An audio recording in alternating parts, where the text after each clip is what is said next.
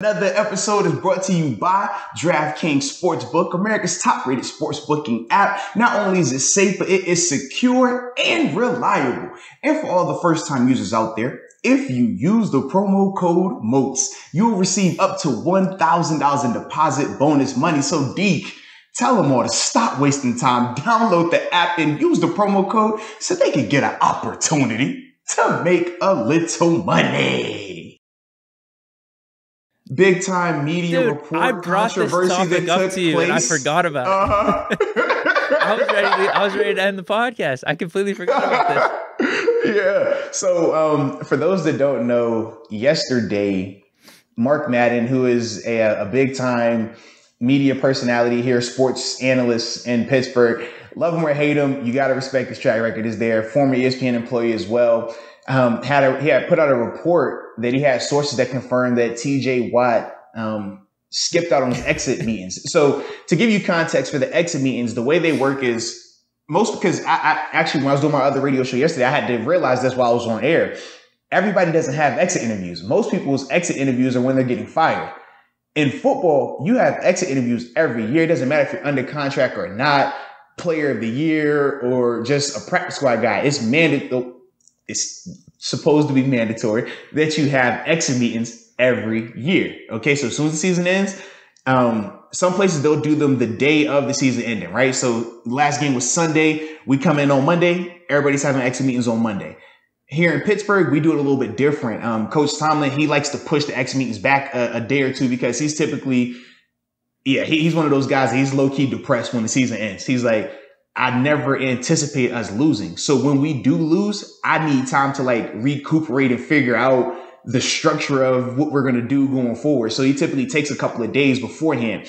But as a whole, you're supposed to have your exit meetings. You'll typically meet with your head coach, your coordinator, and your position coach. And then for guys that are in contract talks and things like that, you obviously talk with your GM at various points.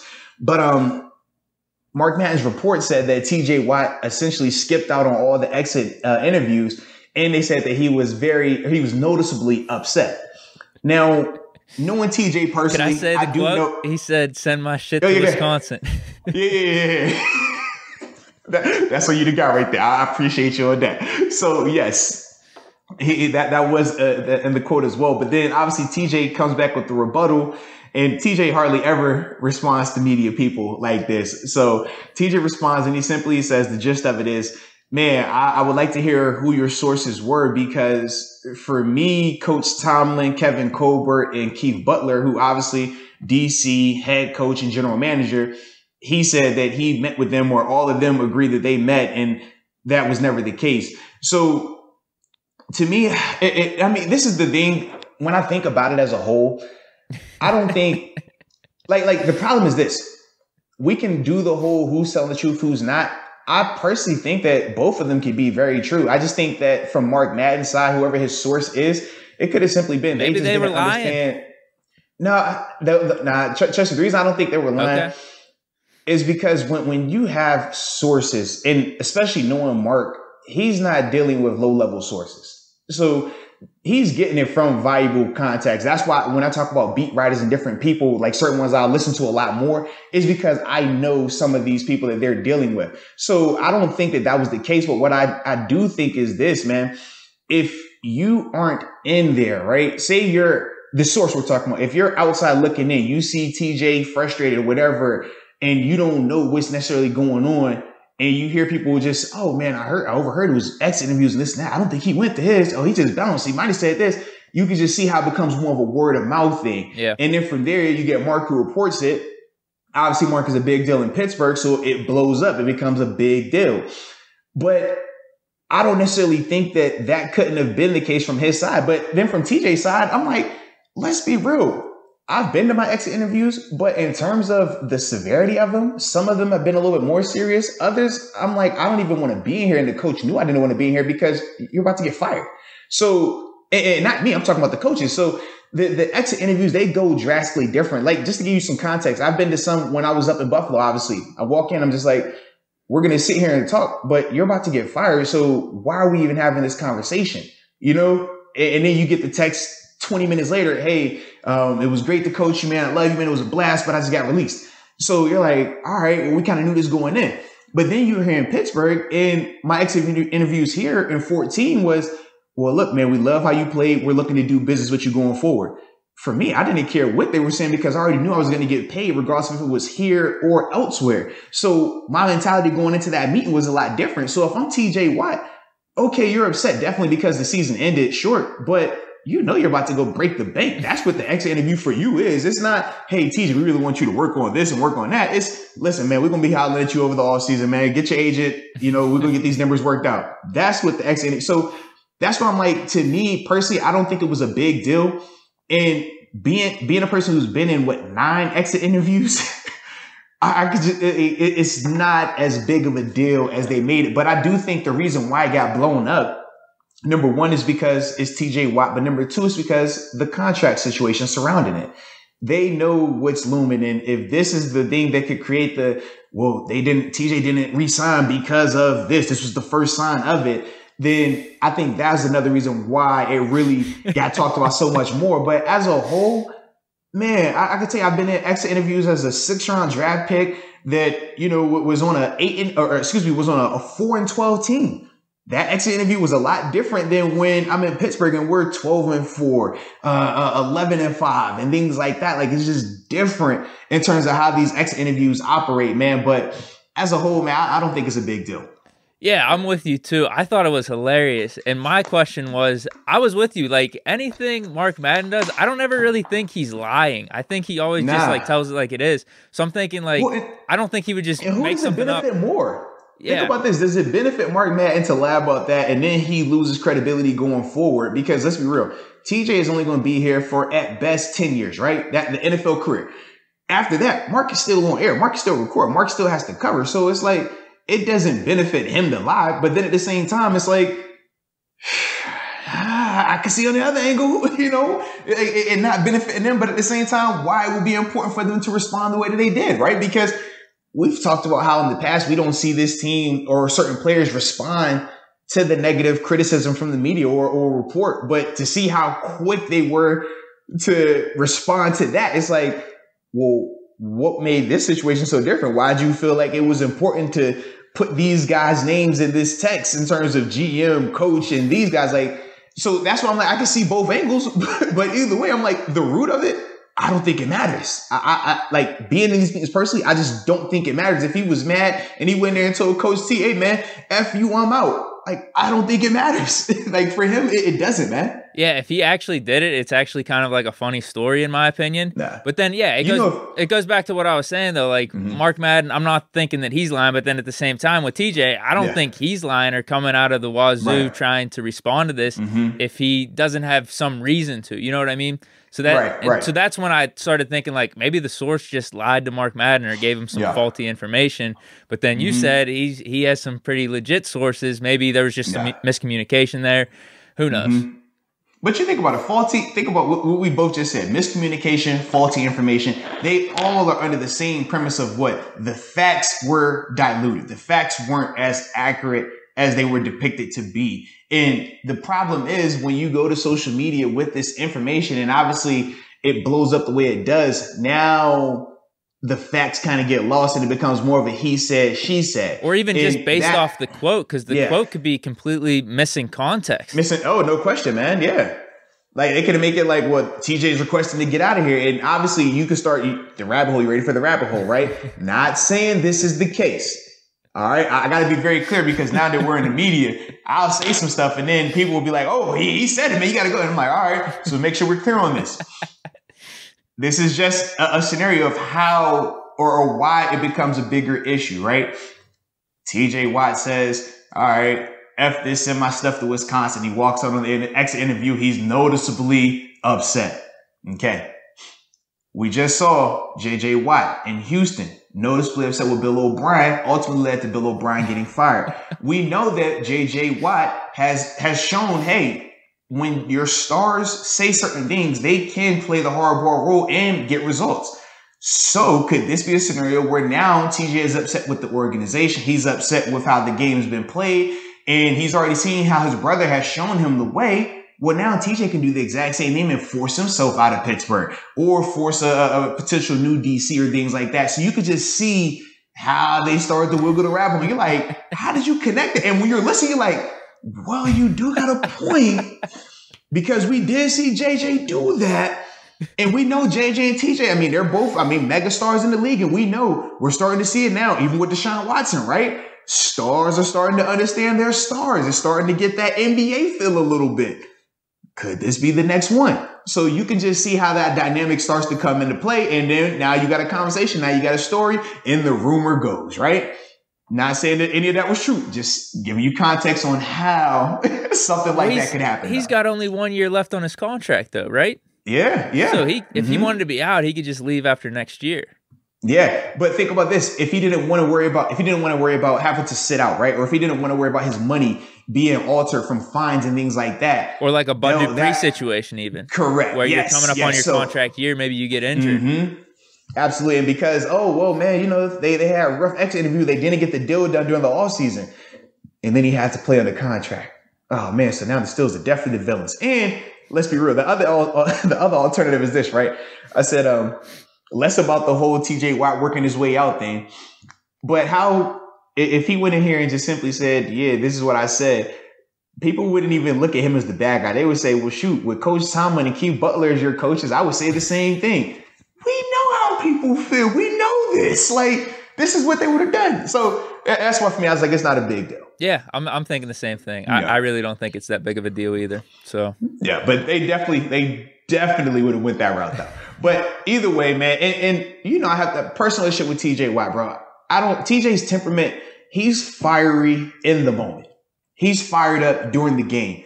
After the game, he still be a little worked up, but it's not to like what you see on the sideline. Because obviously there's been a couple instances where you can see his passion start to show and stuff like that. As a whole, though, that's not his temperament Monday through Friday.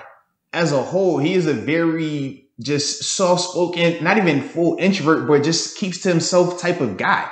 So when I think of that, and then knowing the dynamic of a Butler, a Tomlin, and a Cobra, I just don't see how any of those guys are going to clash to that extent in the controlled climate of being in the facility. If you were saying this happened during a game, in the locker room, after a game, completely fine. I would probably say, you know what, man, that this could be very, very accurate. But knowing TJ and knowing those guys and being around them for multiple years now, I just don't see that happening personally. Yeah. What if he even said it in a joking way? Like at the end of it, that's yeah, man. Hey, man, send it out to Wisconsin, man. I ain't showing up this meeting because honestly, that does when it comes to these exit interviews, bro. Just give you even more. How long are they? A minute? 2 minutes? No, it depends. So it depends. So think about this for a guy like Henry Mondeau. It's going to be a little bit longer. He's going to go in there and they're really going to talk about what he needs to improve on, what he did well, if they see him on the team, if they have a role for him. And because of who he is, they'll offer him a contract right there on the spot and basically tell him like, look, you got about an hour to decide on this thing, but either you can get this contract, we're going to go find somebody else to give it to that's in a similar situation as you. Whereas for guys like that were in my range, right? And I always said I was the mid class, right? So paid enough in the second deal. So I'm no longer on a vet minimum. I'm nicely compensated, but I'm not a mega guy, right? I'm not your ABs, your bins in that range just yet. So for me, with my meetings, it was a little bit of both. You walk in, you know you're on the team, you know your contract is good, and we're going to talk about, instead of it being more of the, are you going to be here or not? It's more so, I need your role to expand to this. I need you to work on this element of it. Literally, I remember the 2016 going into the 17 season, we knew we were going to draft a linebacker, an outside linebacker, and it was literally, hey, whoever we're bringing in, you're going to need to be more of the mentor role when he comes in. You're still going to compete, but this is going to be the guy that we're looking for. So it was like, all right, if you want to deal with that, you stay. If you don't, all right, well, let's facilitate a trade, and you go from there. When you get to guys like TJ, though, and you know it's contract time, especially, that conversation isn't being had there. That is literally going to be as simple as, You healthy? All right. You don't have any off-season surgeries planned. All right. You're good to go, man. Where you going to be at? Are you going to Wisconsin? Stay out of trouble. I'll see you in April. You know what I mean? We're going to get our talks. We're going to get this deal done. All right. We're going to make sure this happens. And that's the conversation, because a deal that TJ is in line for, that doesn't get worked out in 20 minutes. That's going to take time. That's back and forth, counter offers, details, fine print. And with your veteran players, with your older players, it's just, you don't have that type of, that's not the setting for that. So that's why for your older players, it's not as serious because of that. But then also, I mean, for the younger guys, shoot, they get the short end because it's a sign-up sheet, right? You all have to sign up to take these interviews with Coach T and stuff like that. But veterans, I mean, you get priority. So I don't have to sign up on this list. Say you signed up, Deke, and you signed up for Thursday at 2:00. All right. And you showed up and you've been waiting. All right. It's about to be 2:00. I didn't sign up at all. But hey, I'm Arthur Most. I'm a vet. I could walk up right here at 2:00. And right when you're about to walk in the door, nah, man, sit down. I'm going. And you got to deal with it. So some of these rookies will sit there for hours just waiting for their meetings to get over. But that's just the dynamic of it. I mean, it's a part of the business. So to me, yeah, that's what I said. I still don't think it was a big deal. The interviews, they vary in terms of severity. But for a guy like TJ, that meeting is 5 minutes tops. Okay. Tops, man. Well, whenever he says shit, that's the thing I didn't know. Was he talking about some type of review for his play from last season? But from what you're saying, it sounds like that was contract stuff. Yeah, it's just contract stuff. Because you're there. Listen, after 2 days, think about this, right? When the game ends, Coach Tomlin does not have exit interviews with anyone on Monday. He's not even going. He might even. Typically, he doesn't do Monday or Tuesday. Typically, the first day is Wednesday because he likes to have a 2-day period of just decompressing and getting his thoughts together for what is next. So then from there, you have your sign up. So if you're TJ, you already talked with these guys on Sunday once the team meetings were over, right? Because obviously Coach Tomlin and Butts, they're always around. You're always talking to these guys in the hallway. So if you had that conversation, then you're like, bro, I'm not sitting around here to Wednesday for you to just tell me the same thing we just talked about. Man, just send it to Wisconsin. You already know. If you're an outsider, though, you can be seeing that and be like, whoa, hold on now. That kind of looks, whoo. And before you know it, now you get this report. Was it true? Sure. But if you're TJ, you're like, dude, I had this meeting. It just wasn't the formal sense of me going into his office, but we had these conversations. And that's why I'm just like, I can see both scenarios being true, but neither side, I don't think it's a big deal. I think it's only big because of the speculation and how you can build it up. But the root of it, it's not serious at all, man. Yeah. It's not like a typical exit interview. Like when you think about a person working at Walmart or a person working at Kmart, when they have an exit interview, it's like, dude, we're letting you go and this is why. NFL exit interviews are different. Like, we have these things every year and it's mandatory. So it's different. Yeah. I didn't even think of it as letting go or we're parting ways either. Yeah. Like whenever I hear exit interviews with football, I just assumed it'd be a review from your play from the previous season. Yeah. That was it. But from what you're saying, it's kind of actually more looking forward. Yeah, because for a lot of these guys, I mean, obviously they're studying the guys all season, so they definitely know each player and they have a basic like synopsis on each player, strengths and weaknesses. But to really, like, and Zach Banner talked about this, right? Remember when he talked about, hey, I had a conversation with Coach T and he really broke down what I need to work on and this and that. That's not happening that quick in an exit interview. That happens, when you had both parties had time to really deep dive and just solely focus on one player. If you ask me about the Steelers right now, I have a great general understanding of every player. But for specifics on certain players, I would need to go back and literally just watch them. And then that's probably different. An hour or two meeting. Right. Yeah. Absolutely. So you could just see how it varies in terms of severity, but also in the timing of it and why it's just not realistic to have this much of an in-depth meeting 2 days after the season ended. You go from game planning a playoff game to I'm supposed to know every person on my roster inside and out to that point. And obviously Coach T has a great understanding. Don't get it twisted on that. But he would tell you himself that it could be a lot better if I solely just watch this player for an hour instead of me watching my team for an hour. It's a lot more pieces that you're looking at. Yeah. I just thought it was hilarious, dude. I'm not going to lie. Yeah, dude. I really did. As soon as it got brought up. What's funny, too, is we always talk about this, and I talk about it like, oh, we don't want any drama. We secretly do. We just talked about this for 20 minutes. We did, bro. It's always drama. I tell you this all the time. I'm like, oh, yeah. Pittsburgh fans, no, we don't want any drama. We don't want to be the Kardashians. Yes, y'all do. Just own it. Yes, you do. Yes, you do. If you don't want to be a look at your social media. We wouldn't respond to it. That's the thing. If any of this comes out, you just don't respond to it. But as soon as it comes out, all of a sudden, we put the energy into it. If this is Jacksonville and this report comes out, nobody cares. Nobody. If this is Arizona, nobody cares.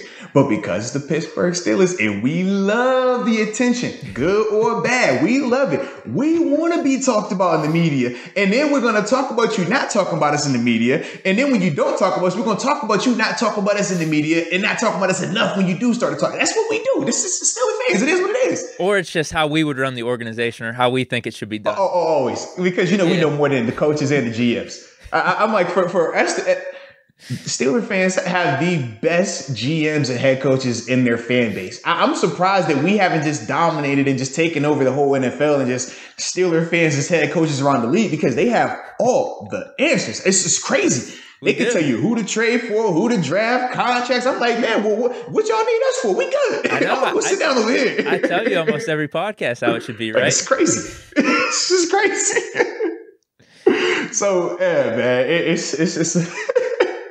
it's a funny time, but honestly, like I said, it's not important, man. I mean, it's important, but for TJ Watt, that meeting right there, not at all, bro. Okay, cool. Yeah, that was good to get your perspective, though. Just because you have ties to Mark Madden, you have ties with the Steelers. Yeah, TJ. I'm tied to both of these guys. Like you probably have one of the most interesting perspectives on this. And I do feel because of my ties to all parties, I'm able to fully be objective. A lot of people, when they're reporting on this, some people love Mark Madden. And they ride with him, right, wrong, or indifferent. Some people love TJ Watt or they love the Steelers and they ride with them. And you could just see that divide. Whereas for me, it's like, I respect Mark Madden and what he does. I respect TJ and what he does. I respect the guys that he named in terms of Colbert, Tomlin, and Butler. But at the same time, it's like, I can also see, because I know both of these parties, I can see how both could, be right and wrong, or just how it could be misinterpreted. I don't think necessarily any party was right or wrong. I just think the interpretation was what got flawed. And it's no different when you talk about the kid telephone game, right? Deke, let me tell you this in your ear. All right, now you tell this person in their ear. All right, now you tell that person in their ear. And by the time it gets back over here, that original message, it's been altered a little bit. It's been changed a little bit. Not saying that there was that many people in the chain of command, but you can just see how if you're not the person seeing it directly, these are the type of things that happen. But that's why when it comes to sources, you want to make sure that you have high quality sources because you put your name on the line because you're never going to reveal a source, or you're not supposed to unless you absolutely have to, or not even then. You never have to unless the person wants to be revealed. Yeah, that's just, your journalism code of ethics. Like you don't have to do those type of things. But that's why it is important that if you're going to have a source, you are credible. That source is credible because you're putting your name, you're putting your integrity, your brand on the line, and you don't have a lot of times to be wrong. I mean, you go from Adam Schefter to Ian Rappaport real quick, and just think about the two and how we view them. Ian can say one thing, but because he's been a little bit, wishy-washy with some of his sources and the validity around it, you could just see how we view him when he speaks versus an Adam Schefter who 97% of the time is money. You could just see the difference with it. Woj and Broussard with Kawhi. Hey, no question. Yeah, absolutely. Broussard can say it. You're like, Broussard, I hear you. What would you say? Oh, okay. What was that? All right, it's true then. Like that's just the dynamic of it. So to me, it's a part of the business, man. It's a part of it. But that's why it is important if you're working with sources that they are credible. And it's also important for the source to be reliable. Don't give up that faulty info because you're not just, making a little ripple right here. I mean, it's multiple people that can be affected by that. So, I mean, it's one of those things, man. You work this, you work in this profession long enough, either as a player or as a media guy, and that type of stuff happens, man.